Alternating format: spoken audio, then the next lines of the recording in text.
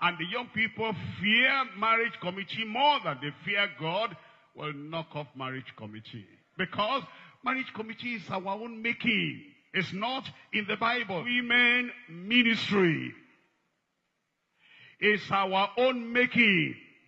It's not in the Acts of the Apostles. It's our own making. If it's not helping us, if it's going to hinder us, we'll strike it off.